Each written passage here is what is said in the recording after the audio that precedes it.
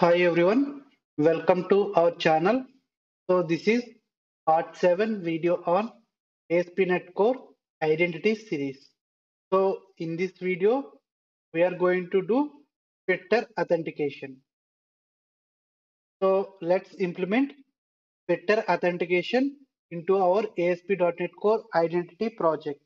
Okay, so to integrate Twitter authentication, first we need to install the required Twitter authentication package. Okay, search like Microsoft Twitter Auth NuGet and you can find this link. Click on it. Okay, the required package is microsoft.aspnetcore.authentication.twitter. Okay, let me copy the CLI command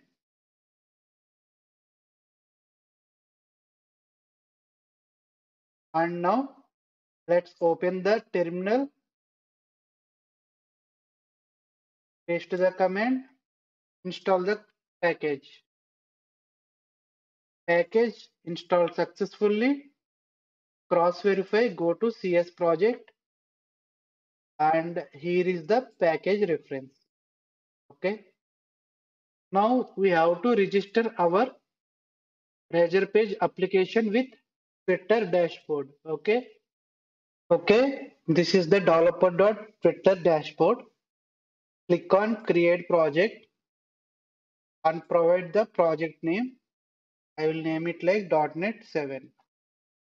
Then click on next and select one of the use case.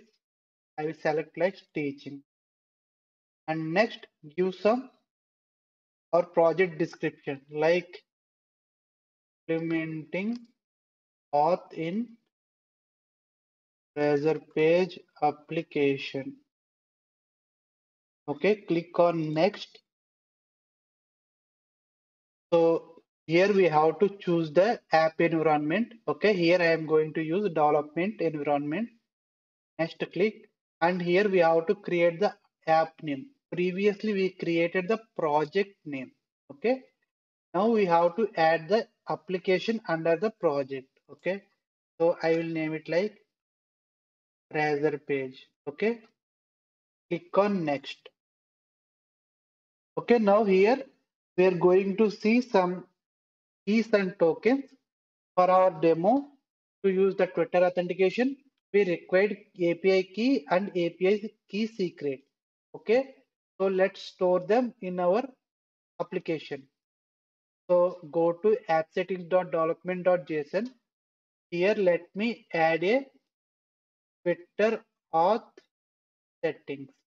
Okay, and here we have to configure API key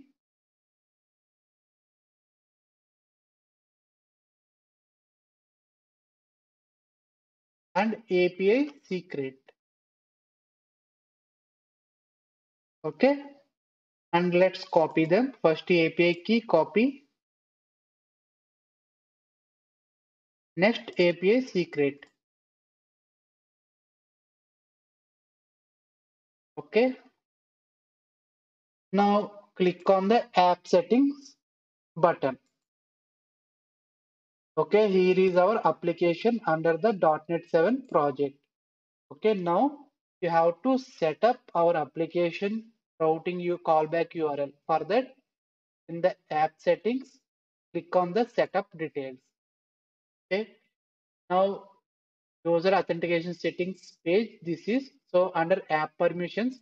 I will select just a read permission. Okay, I just need tweet and profile information. This option, and you can select the request email from the user so that uh, Twitter will provide the user email in the client if the user registered with email. Okay, and next type of the app, since it is a web application, right? Select this second option. Now here I need to provide my callback URL. Okay. Okay. Let's prepare the callback URL for Twitter. Okay. So I have to add a path like sign in Twitter. So this will be the callback URL which is understood by our ASP.NET Core identity. Okay. So let's copy this URL and add it here. Okay. Now here there are few required fields. Okay, website URL and the terms and conditions.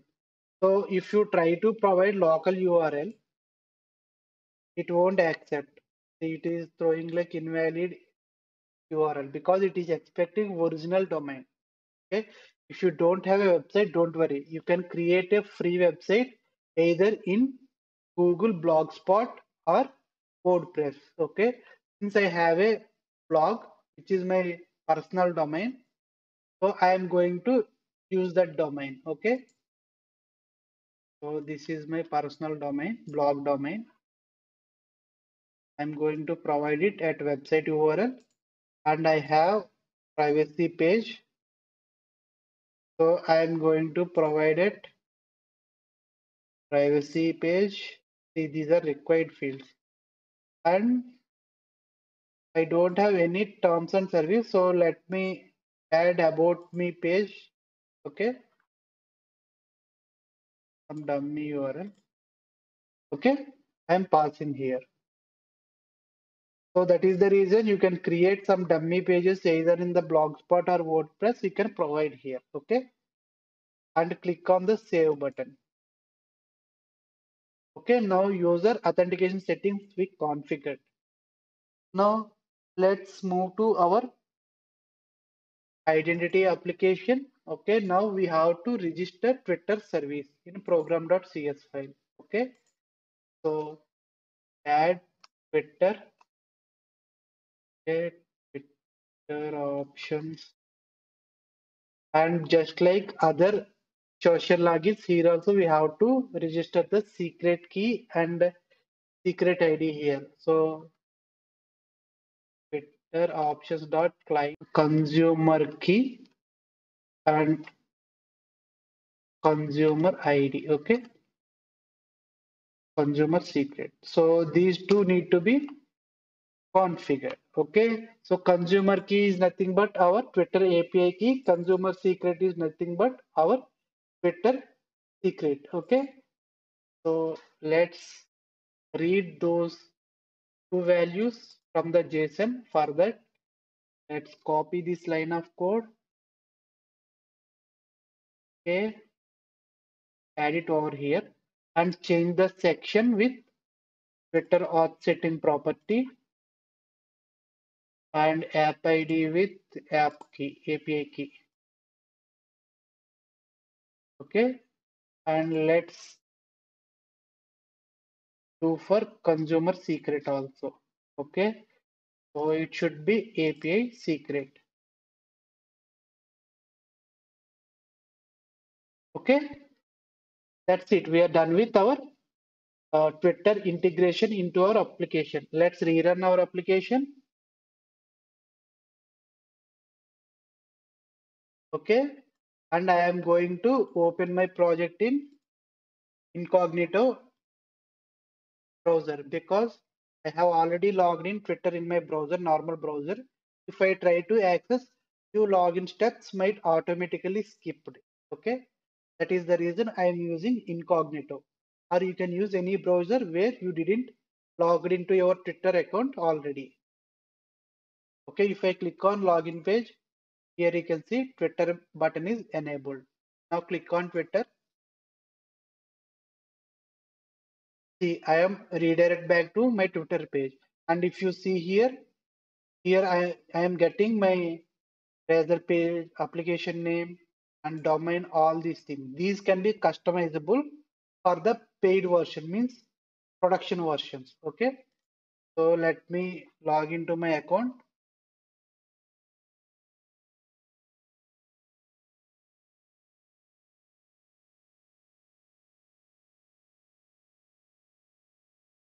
Okay, it is redirecting. I am successfully logged in.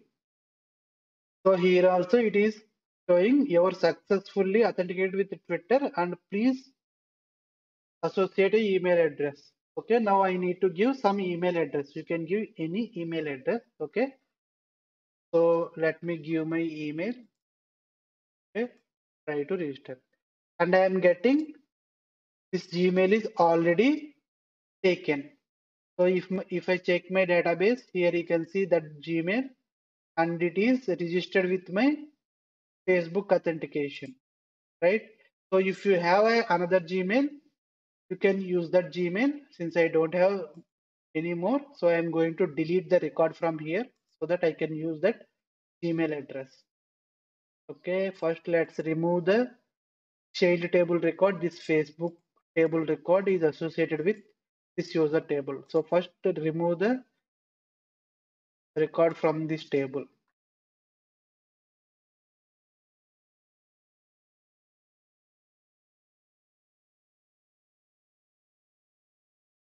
Okay, record is, I deleted another record. Fine. Okay, now the record is deleted. Now try to remove it from users table also.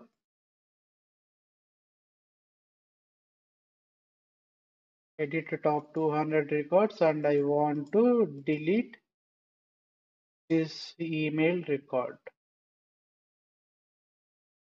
Now if I try to log in, sorry, register my email, here it is showing, please check your email account for confirmation email. Okay, for that, let's check our tables whether the user record is inserted or not. Okay, see, I have this record, and if I check user login, see, I have Twitter record associated with this record. Means Twitter user is registered with my ASP.NET Core identity.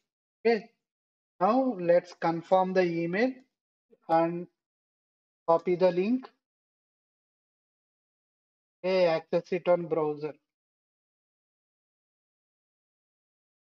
So here it can showing email is confirmed. Now let's try to log in again. Since I have already logged in with Twitter, right, while registering, so please close the browser, copy the URL again, and open the incognito again. Okay. Now try to log in Twitter, Twitter login page.